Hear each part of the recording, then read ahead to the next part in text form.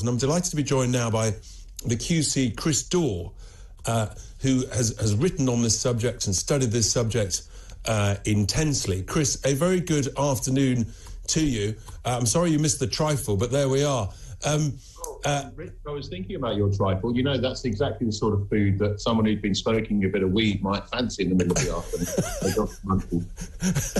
afternoon. Indeed. So look, I'm not a fan of Sadiq Khan, and from the right-wing press, he has had a massive amount of grief for being in California to go on a fact-finding mission to learn about this.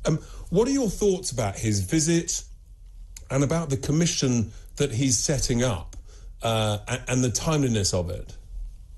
Well, I think it's long overdue that we in this country started to look at the drug laws that came into force really in the early 1970s and which are completely unfit for purpose. I mean, they were driven entirely by Richard Nixon, who had a very strong view about these things. But in terms of Sadiq Khan, I mean, the problem we have is that we have a system of parliamentary government, as you know, and the Mayor of London has really no power to do anything. He can certainly publicise the issue, and he can certainly, present evidence to the Home Office. But ultimately, the decision on these laws has to be made by the Home Secretary and the Prime Minister and the government of the day. And the interesting thing about London, of course, anyone who spends any time wandering around the streets of London, is that, on a street level, cannabis is extremely common. I mean, it's a smell that you can pick up on most busy London streets, particularly, in the evenings and when young people are out and about. And the police tend to take little or no action in response to low levels, used by individuals. But really, we need to have a grown-up, joined-up policy decision, as you indicated earlier, based on evidence rather than just ad hoc kind of lack of enforcement because maybe it's easier not to enforce, and people don't know where they stand. And I just think we need some clarity around it. So, frankly, if Sadiq Khan could bring attention to the ridiculous drug laws that we have in this country and we can start a debate about it, then that's got to be a good thing. I think that's right. And actually, he is obviously, he's not in a position, as you rightly say, in a sense, to change the law, but he is in a very powerful position to encourage the debate, to properly analyse the evidence, scientific, anecdotal, to look at what's gone on in other countries where they're doing things differently. And then essentially his commission, and I don't know how long that's going to sit, can then make recommendations, and we can have that grown-up debate about it. Because, of course,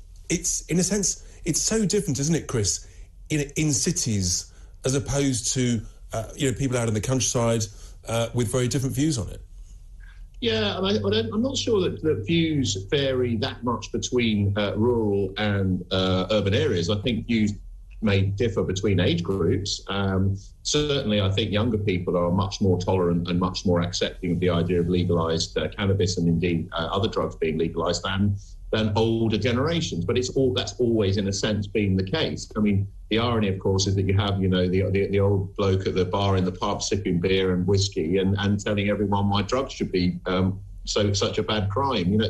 When I think anybody who's studied the evidence knows that alcohol is by far the most dangerous and pernicious drugs, except possibly nicotine, attached to tobacco use, both of which are massive killers in our country. So, of course, there's that irony, isn't there, around what's legal and what isn't.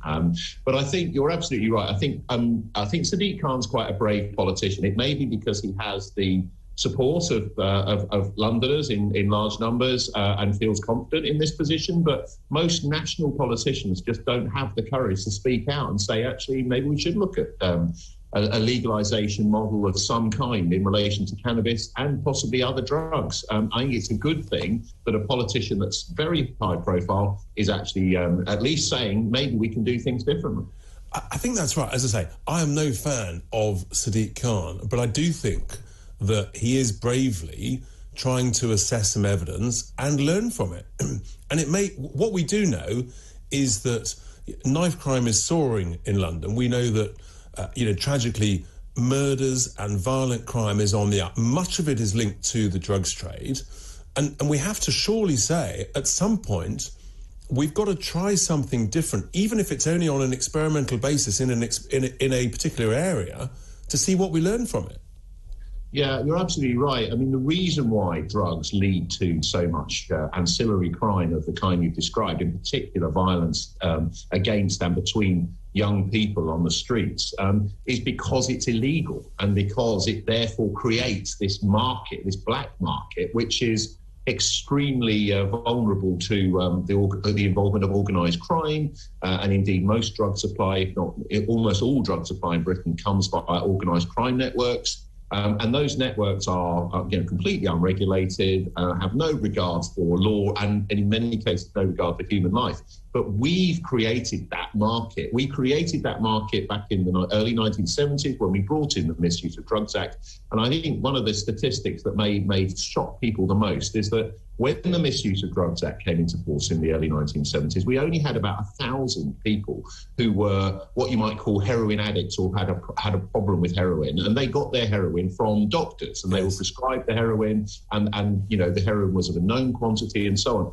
Within a decade, we had 300,000 heroin addicts, all buying their heroin from the black market. Do you know, Chris, what's that number now who are essentially addicted to heroin?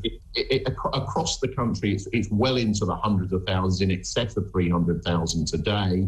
And as I say, and you also had the advent in the 1980s of the crack cocaine explosion, which is still a major problem in cities. But even cannabis, which, most people would say, OK, well, I don't agree with heroin and cocaine being legalized, but, cannabis, it seems like maybe that's the argument. The problem with just legalizing cannabis is that you would leave the gangs in control of the supply chain. And indeed, it'd be even more of a free-for-all and a Wild West than we have now. So it's not just about saying, OK, let people do whatever they want. It's about licensing and regulating the supply chain. Well, that's the evidence, in a sense, that's needed to look at the licensing and regulating that other countries and states use. Chris, we're going to come back and talk about this issue. It's such an important issue. Thank you so much, Chris Daw QC, for his thoughts on the issue of legalising cannabis. I'm going to be taking your calls after the break. You're listening to Tice Talk here on Talk TV.